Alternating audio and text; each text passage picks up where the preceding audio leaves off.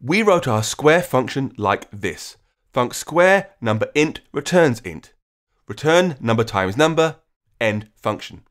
That names its parameter number, so we can use number inside the function to refer to it, but we must also use the name when running the function, like this. Let result equals square number 8. Swift lets us provide two names for each parameter, one to be used externally when calling the function, and one to be used internally inside the function. This is as simple as writing two names, separated by a space. To demonstrate this, here's a function that uses two names for its string parameter. Func say hello to name string. Print hello name, end function. The parameter is called toName, which means externally it's called to, but internally it's called name. This gives variables a sensible name inside the function, but means calling the function reads naturally. Say hello to Taylor.